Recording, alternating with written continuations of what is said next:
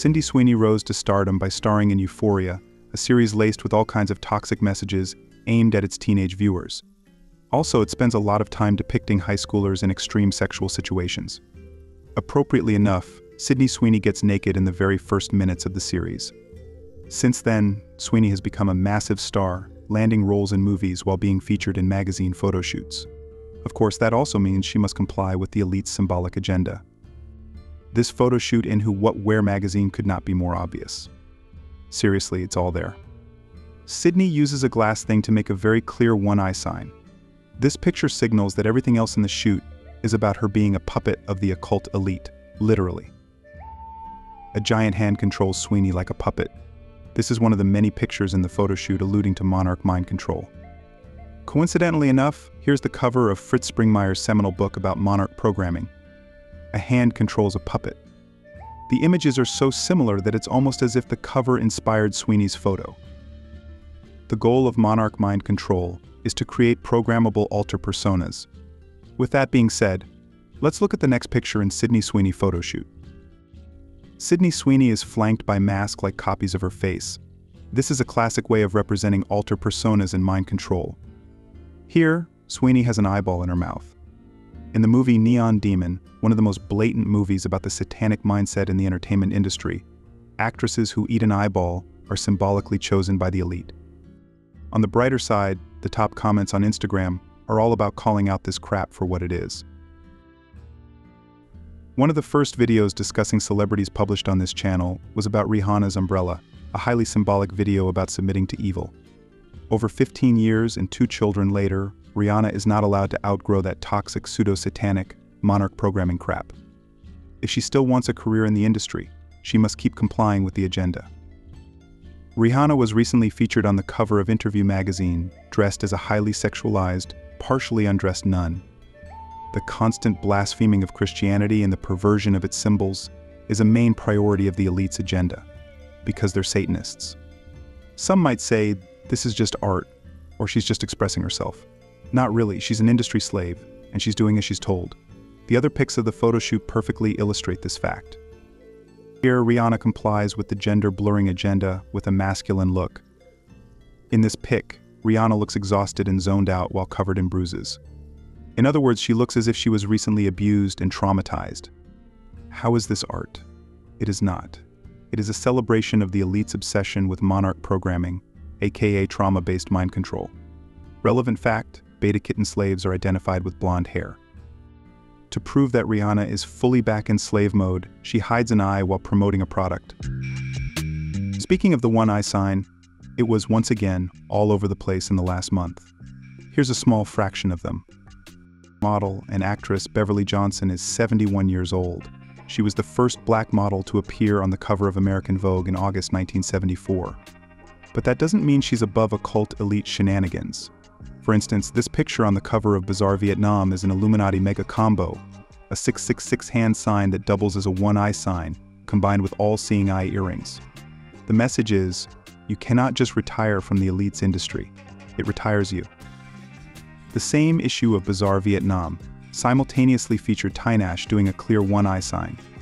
At the bottom we can read a very MK subtitle, stepping into a new persona. The message is, you cannot just start a career in the industry. It starts you.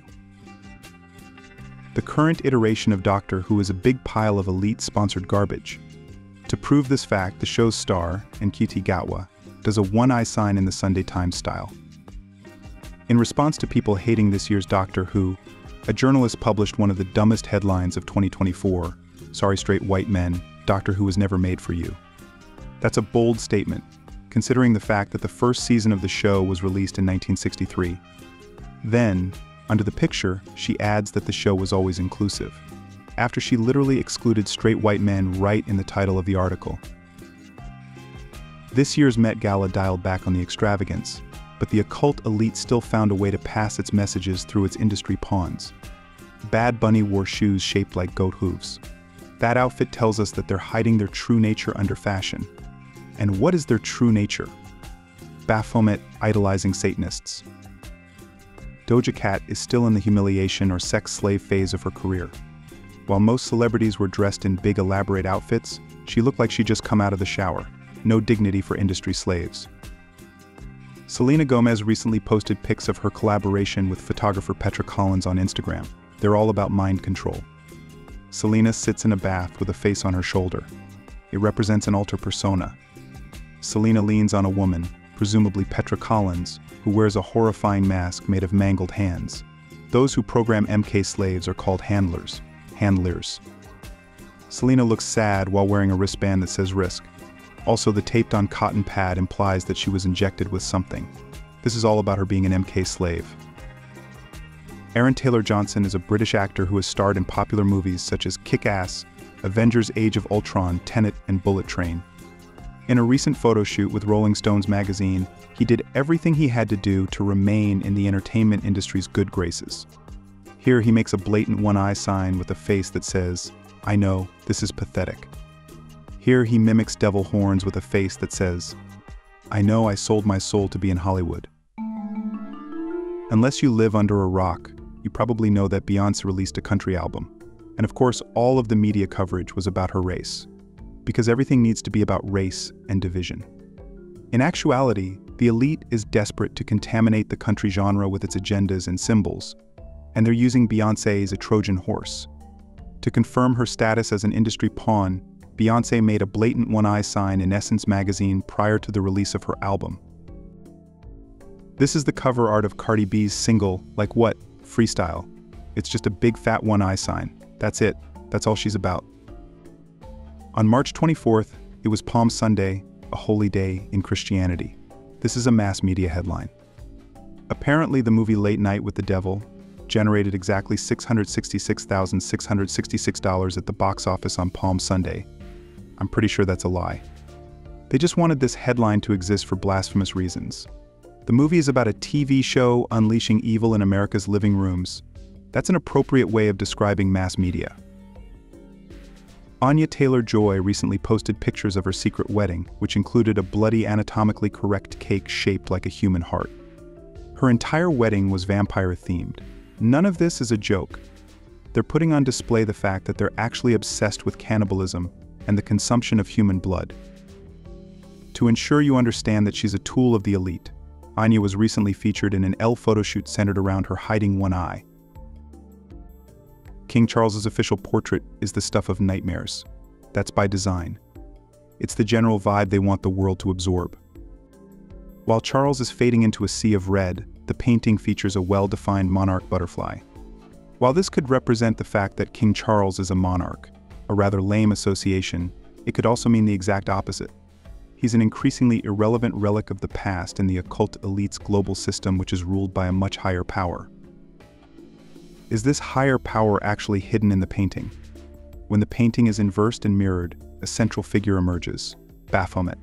Furthermore, it looks like Charles' hand is grabbing the horns, a classic satanic symbol representing the drawing of power from occult forces. But why is the painting so red? This might be a reference to another occult elite obsession. The series American Horror Story Delicate features a cursed painting made with a witch's menstrual blood. It is strikingly similar to King Charles' portrait. This is not a coincidence. These things are part of the occult elite's culture. Speaking of Satanism in the royal family, Meghan Markle was seen wearing a peculiar necklace while in Nigeria. According to news sources, the piece of jewelry supposedly belonged to Lady Diana, although she was never seen wearing it. During her trip, Markle wore an inverted cross, which happens to be the main symbol of Satanism. While some outlets attempted to debunk the picture, a quick zoom in proves that this is truly an inverted cross. Snopes did not even attempt to debunk this. Some have questioned whether the necklace was actually by Lady Diana. Maybe it was a way of deflecting the fact that she owned an inverted cross. Bizarre fact, Melinda Gates wore a similar inverted cross while promoting scenes in 2020. Now it's time for me to hear from you. What are your thoughts on this video? If you found it interesting or informative, please consider giving it a thumbs up and sharing it with your friends and family. Remember, the more people know about these important topics, the better. Before we wrap up, I want to extend a huge thank you to all the individuals who dedicated their time and energy to research and gather the information presented in this video. Their efforts are truly commendable and have shed light on important topics that affect us all. Make sure to hit the subscribe button and turn on notifications to be notified when the next video is uploaded. Thank you for watching, and I'll see you in the next one.